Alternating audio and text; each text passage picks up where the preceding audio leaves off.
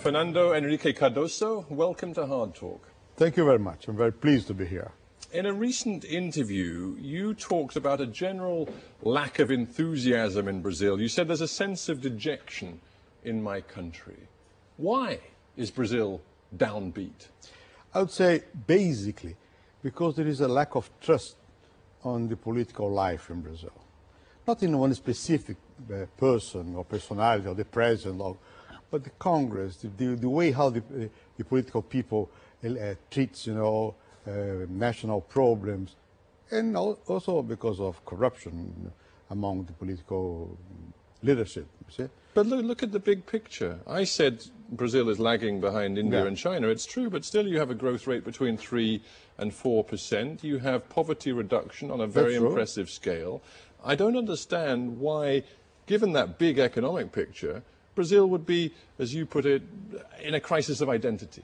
I don't say a crisis of identity. It's a sense of malaise, if I can say in French. You see, we are not feeling well. I mean, this is middle-class people, I must say. People who read the newspaper or try to follow what's going on in Congress. Because the normal citizen in Brazil is rather expressing what you said before. Because the economy is going up. It's true that's not as high as in other countries or even in Brazil in other time. But anyhow, 4% is not that bad. And it's also true that you are reducing poverty. So in that sense, the normal citizen feels that the standing of their lives is improving. But you see, the reason I said national identity as a way of characterizing your thoughts is because you have said that there's a lack of cohesion about Brazilian national life. You say we have no unifying idea or project. Family, religion, political parties, education, they are all fracturing in Brazil. Well, maybe it's a little bit exaggerated to say they're all fracturing. But the point is that in other moments in Brazilian history, we had the sense that Brazil is making progress. Now we are making progresses. Well, now you're making more progress than ever before, but you seem less happy and less sure about what Brazil is about. That's the point. It's because, we are repeating again and again and again in the last decades, after the redemocratization, that Brazil is lacking of education, lack of health. We have the agrarian reform problem, misery, poverty, every day. So Brazil have become convinced that the situation is a situation of despair. It's not true. We are making progress. It's a matter of to get a new consensus. It depends on the leadership, basically. I would say that I don't want to make that criticism to my president. On the contrary, I think that Lula has a symbolic importance in Brazil because he's coming from the working class and now being president. This could be a very important and positive signal. So why not? I would say, I repeat, because of the lack of trust on the in Brazil, they use a label, it's not correct, but anyhow, political class. Those who have the control of the political system are not trusted by the population. What I get from you, and we'll talk about Lula later, but what I get from you is a real sense of frustration that you had 2 terms in the presidential office and you were not able to change the political culture. You're right. In the case, why? Why in the case of fail? Political culture, you are right. I changed the country, I suppose. I'm not sure that you... Do you really believe that? I mean, again, I'm sorry to quote so many of your own words. In terms of the economy, yes, no doubt. Yeah, but let's go beyond the economy, because you said... And there's a sense of frustration in what you said. My government, you said, made education universal. But for what? What they now teach in schools is a disaster. No. Why? Well, that's what you said. Yes, I said. But why? Because our problem was to give access to the population, to the schools. Now it's a problem of quality. But this is different. You see? So we have to improve the quality of education, which is maybe more difficult than just to give access. I'm not a pessimistic vis-à-vis Brazil. Maybe in this interview has a pessimistic tone. That's not the way I feel. You were seen as a man who was a technocrat, perhaps even seen as a neoliberal by some in economic terms. You certainly hastened the pace of privatization.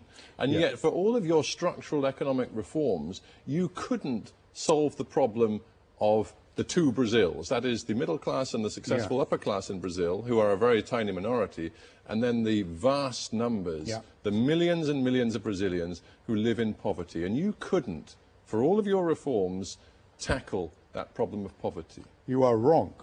Sorry. Because I started, not me, even before, but anyhow, we started a program of transformations in Brazil, and the results are coming. I give you the last result. Last result was about the reduction of poverty. The poverty reduction was very impressive in Brazil.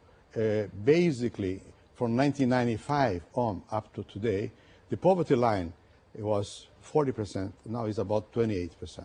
But Mr. Cardoso, if I may interrupt, yeah? Many Brazilians will say, actually, poverty reduction became much more successful and speeded up after you left office and after Lula came into power, because Lula spent much more money on social programs, including the very well-known Bolsa Familiar, which has lifted millions of people from abject poverty. No, the first step was when we stabilized the economy. The poverty line comes down from 40% to 30%. This was the real plan. And then it comes down. That was the currency, the stabilization of the currency, and really taking on inflation. Yes. Which, of course, many people give the credit to Lula for. Well, but this is people not true. You know, the stabilization was in '95. Before me, I was finance minister, so the inflation came down and remained at that level because Lula put together. I'm not against. I'm in favor. He put together different programs I had. And since he is now being beneficiary of a better situation in economic terms, he's giving more money to these people. So this is increasing. I agree with you, but I started. So the change of the Brazilian, situation started with the stabilization program during the government of President Itamar Franco. All right. Well, whoever takes the credit. All social programs start in my government and have been. They are better off now. Because it's normal that. Are you now, reflecting on what happened in your presidency and also under Lula, are you now saying that, actually, I've learned there are limits to market economics as applied to a country like Brazil? You can take privatization and neoliberalism too far. Let me see. I never was a new liberal, to start with. I'm in favor of the market economy, but I'm also in favor of a very active action by government, by the state. I decided not to privatize some enterprise. Meanwhile, I decided to privatize others. I give you an example, the telecommunication. What happened with telecommunication? We had 800,000 cellular phones. Now we have 120 million cellular phones. And everyone has access to that. If you look at the mining company, what I did with state companies was to transform the state companies into corporations. And that's why now Petrobras, the oil company, is a very important one. Banco do Brasil is performing very well. So that's not enough to conform a nation. We need much more than that. I never was a new liberal, you see. Let me bring you back then to one of your opening points, which was that despite the progress you now talk about, Brazil still has a fundamental problem with corruption in its political and civic culture. That's true. That's why I said that the sense that we are not so well is because of the sense that the middle class has, because the middle class has access to information, that corruption is there. And you have said, if I may put it to you, you've said that Lula, President Lula, has been too lenient on corruption inside his own party. And of course we see 40 officials of his party are now facing trial on charges of buying votes, going back a couple of years. Do you think Lula is personally responsible for that? I would say personally responsible because he's too strong. I would say Lula could be more affirmative in saying this is wrong. Even very recently, referring to one of them, the former minister has been convicted, not convicted, but indicted by the fiscal of the Republic. Lula said very recently, just now, well, I don't believe that he was really involved. So you think the president should give a clear lead on the issue of corruption? Well, I think so. Well, in that case, did you give a clear lead? You had 2 terms in office. What kind of lead did you give your country? Well, you don't have any one case of a person in my government, indicted or something like that, being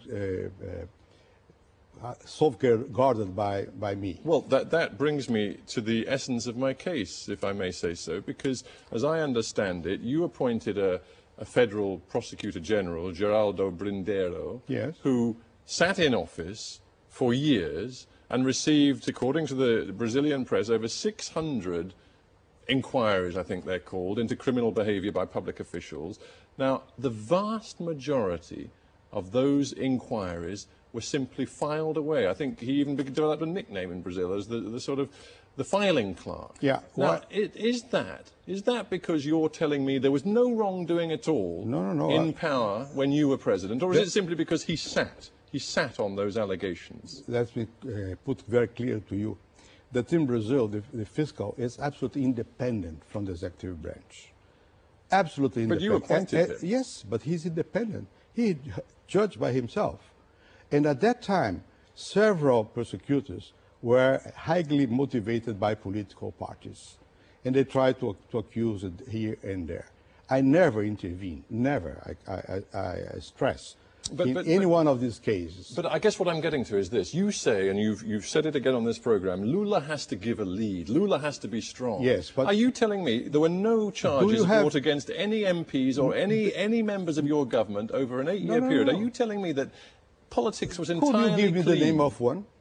No, I'm just asking, do you think politics was entirely clean? No one has been... but the fact nobody was charged perhaps suggests that or even accused by the press. No one minister. No one. And if one has been, or would be, my reaction would be immediately, get out.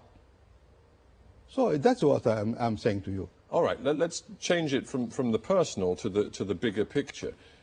You clearly believe you failed to change the political culture of the country when you were in power, because you've already said that.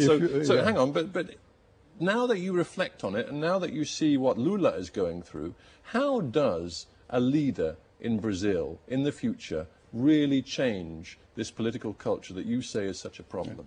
You know, I'm also a sociologist. You refer to a leader to change a political... well, it takes leadership. A political culture. The leader can give an example, can force, but this is a much more ample process than just for one man. I'm not blaming Lula because of that. I'm blaming him in a specific case, not to say no, because he can give offer an example to the nation. To change the political process is a long story. It is necessary to change some rules, some legal, implications, as well as some the culture. What I did, I tried not to allow the party system to intervene too much in the administration, and to give more professionalism to the administration. Final question for you. From the beginning of this interview, you've given me the impression of a man who ultimately was frustrated that you couldn't do more to change Brazil. Oh, in that sense, but yes. Do you think Brazil can be changed in the way you want it to be? My sense is that not me only. Brazil is changing across time. It's become an important country. When I was born in 1931. Brazil at the time, probably no less than 60% would not be able to read or to write. Now, all young people are attending schools. When I was born in Brazil, 80% of the population was rural. So now it's a different country. Yes, so I'm very optimistic in that sense. And I think that's possible to trust that Brazil has a good future, provide the Brazilian ruling class will be much more sensitive against corruption and more concerned with internal domestic situation. Fernando Henrique Cardoso, thank you very much for being on Hard Talk. My pleasure. Thank you very much.